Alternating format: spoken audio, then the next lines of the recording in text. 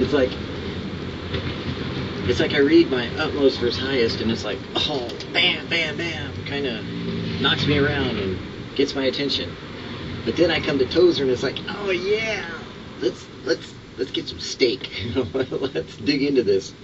Let's find out what it is that God would say to both of us, or to all of us, or to anyone, or to someone, And I really love it. I just love the way that God has so orchestrated these devotionals that they seem to just build upon and build up, the faith that we have, that we share in common, that maybe, you may come from more of a Pentecostal background, and then someone else may come from more of a traditional background, and someone else may come from more of a Catholic background, and someone else from a Jewish background. But the point is that if you've been born again, whatever background you're coming from, you're heading for one destination. And it's exciting. You're becoming like Jesus. You're moving into the fullness of the body of Christ. You're becoming all that God intended you to be.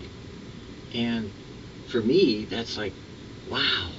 Can you imagine the family gathered together once in heaven?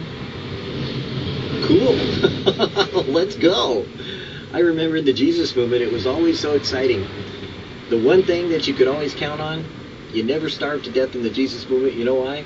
Because wherever there was a potluck, you had communion, potluck, guitars. You got the word too a little bit sometimes, but most of the time it was a potluck. And you just go and you'd eat and you'd get all this delicious food, and everybody be singing and worshiping, and we'd have a good old time, and it was like you'd say a kumbaya moment, except for we were singing kumbaya, so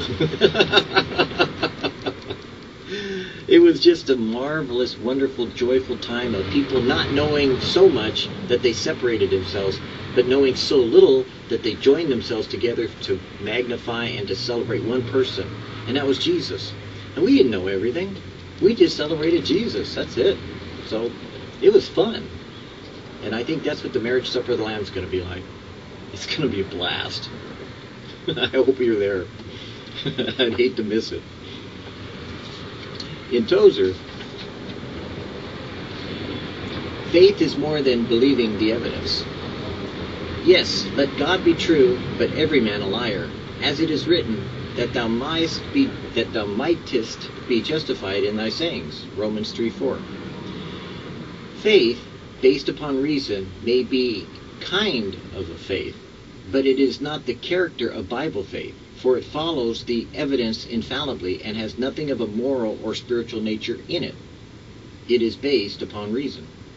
Neither can the absence of faith, based upon reason, be held against anyone, for the evidence, not the individual, decides the verdict.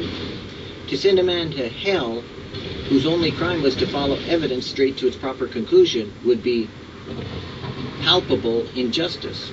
To justify a sinner on the grounds that he had made up his mind according to the plain facts would be to make salvation the result of the workings of a common law of the mind as applicable to Judas or as to Paul. It would take salvation out of the realm of volition and choice and place it in the mental abilities, where according to the Scripture it does not belong. Faith is not accomplished by thinking it through.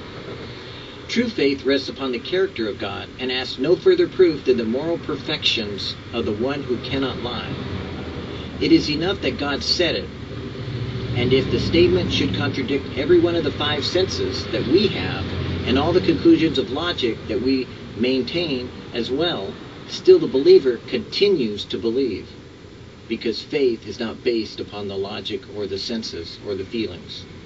Let God be true, but every man a liar, is the language of true faith. Heaven approves such faith because it rises above mere proofs and rests in the bosom of God. Following up on just Tozer's idea there, people tell me, well, God can't do anything.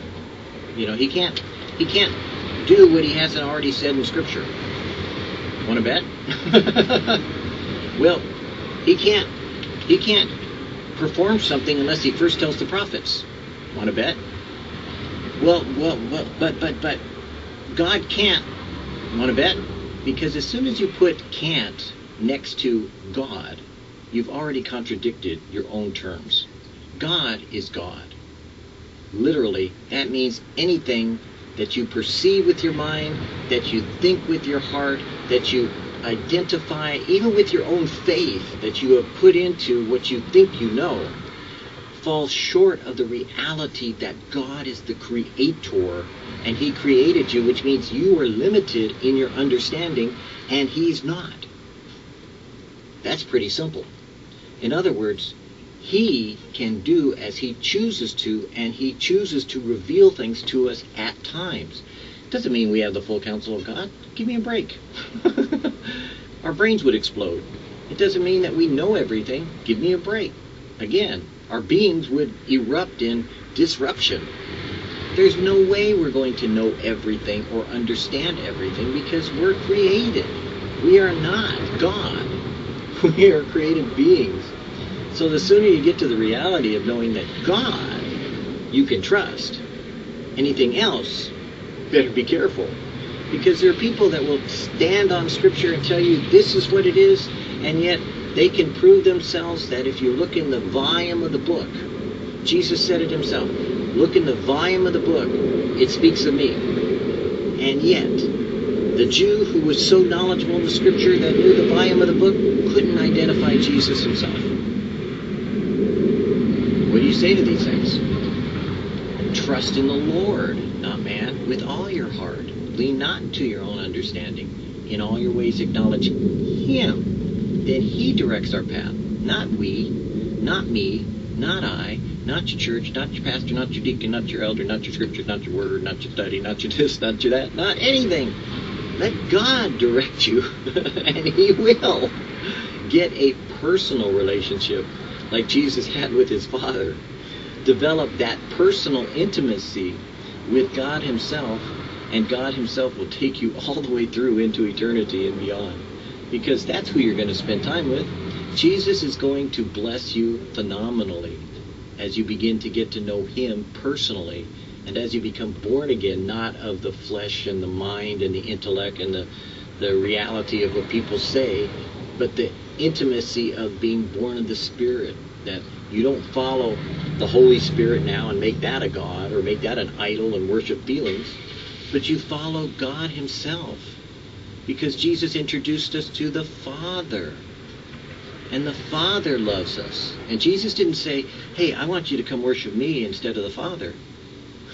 Far from it. He said, the Father loves you even more than I do, and that we could know Him. And that is what your goal is. To discover, to enjoy, and to be real with your Father who is in heaven.